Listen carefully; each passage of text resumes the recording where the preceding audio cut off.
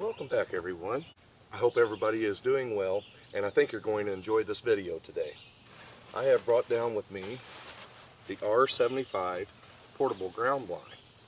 Now, fall archery season is just around the corner, so I had a couple of ideas to make this portable blind a little more portable. I hope you enjoy the video. Let's get started. Now, out of the bag, this guy stands itself up. So just as soon as you open it, you get to just simply flip the squares open.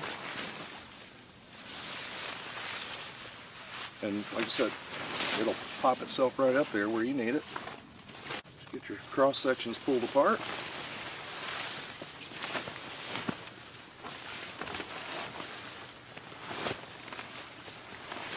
This is spring steel,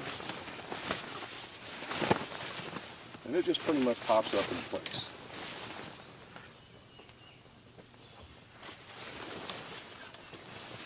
Now, before we put any of the poles in there, I want to get the mule prepped, and I think we're going to be able to slide this right up in the back of it.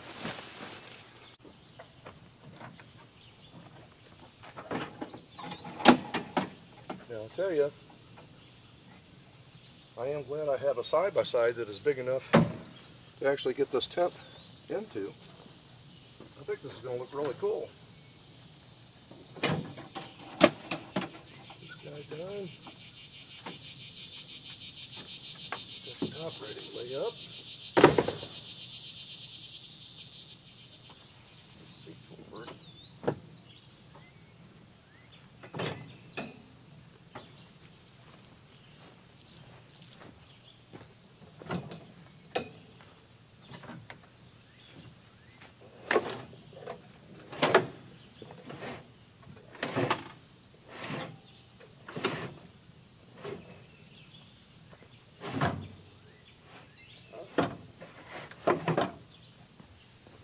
And we need about 60 inches of floor space. So we are going to have to fold the tent in just a little bit.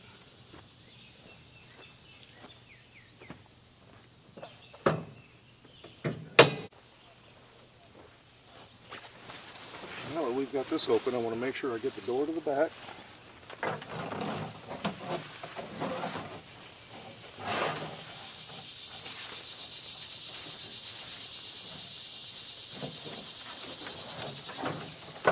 Now look at that.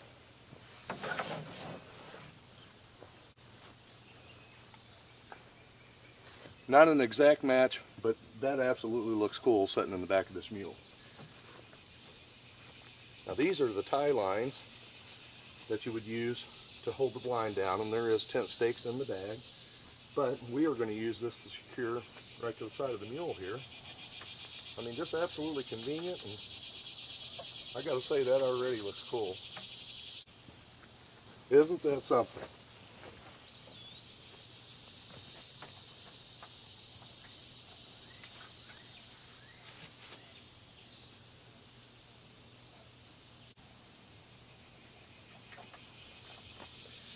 Now, I'm going to unzip the door here.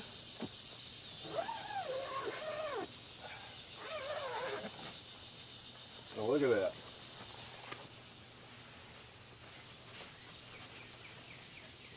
Just a little bit hanging over the back of the gate here.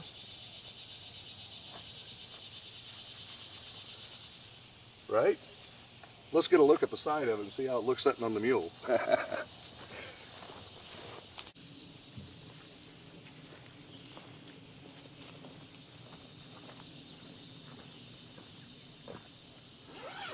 access to our windows.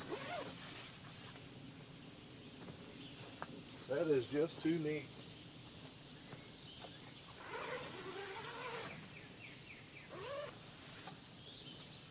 Now, another advantage of this actually setting up on the mule, I've had some deer and turkey moving in the past couple of weeks, and I've been noticing them back here by the pond. So I want to be able to get this on camera for you guys. The problem I have is once I put the blind up down here by the pond, then the deer want to go over here. So by having this on the back of the mule, I'm simply going to be able to park the mule out here in anticipation of where they're going to be, climb in the back, bring the camera up into the back of the blind there, and we'll see if we can't catch these guys on camera for you. Go ahead and get the bed anchored down. We're going to climb up in here and see how this does.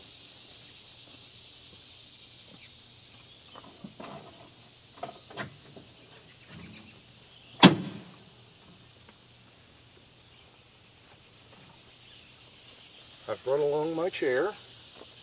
Another cool aspect about this is I do have the 12-volt outlets back here. And since it is still hot outside, I can actually plug up my fan and have it inside the tent with me. Not bad.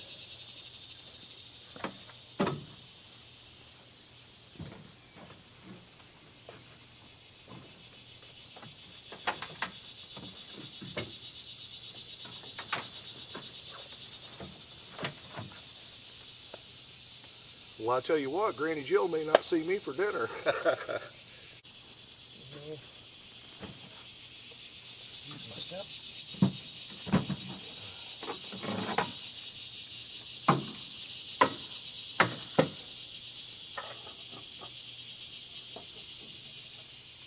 Now, I've done several reviews on this little hunting blind, and I gotta say, it works really well. Inexpensive, and does absolutely what you think it's going to do.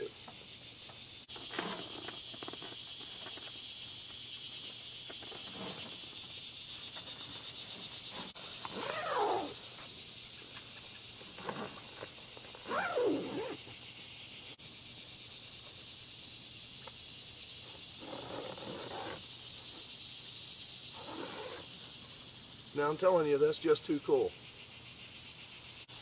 And I can just simply let this hook down to give me more access here. Or I can, again, leave them in place and open the whole window.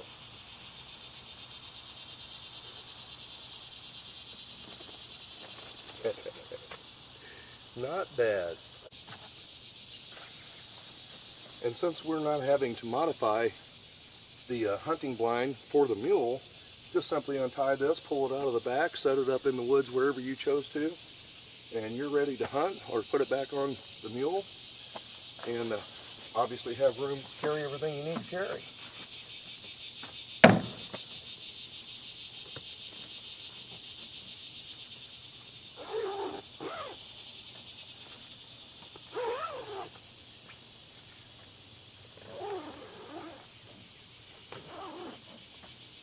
Alright, let's tie it in and take it for a ride.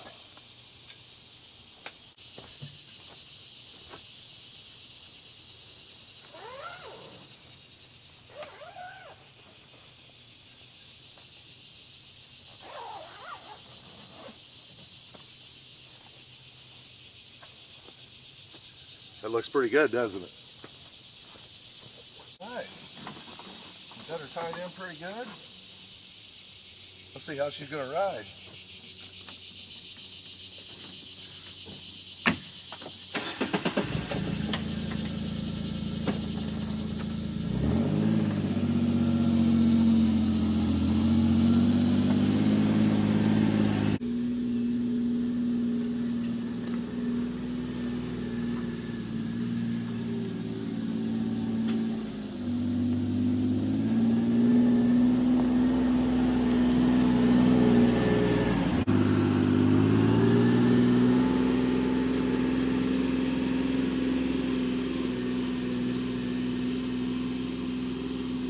Not a bad experiment.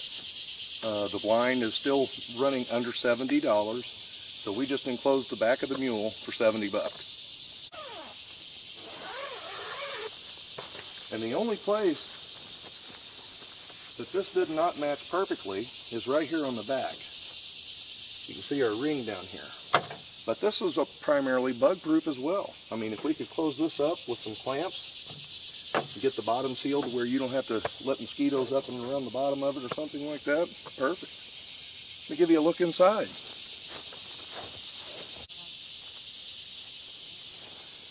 So definitely just about 5 feet to the front of the tent there. And it also, you can unzip that window and have access to the front of the mule. Let's see if I can get in here to it.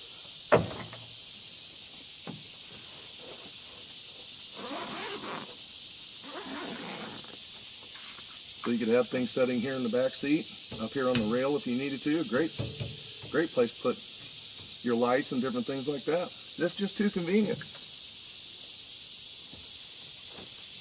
I like it when things work like that. If you love the outdoors and you guys have watched our channel, now we're using the mule for a camper. This should be a video that all of you guys like. This was easy. I mean, just absolutely easy. You can have this thing put in the back of the mule in about 5 minutes with no modifications to anything, okay? And again, you can camp in it, you can do photography from it, anything you chose to. Utilize the floor space of the mule perfectly. So, I hope you guys enjoy this video. Like I said, all of you should like this one. Thanks for watching, and I'll see you on the next one. I don't know what we're going to get into next.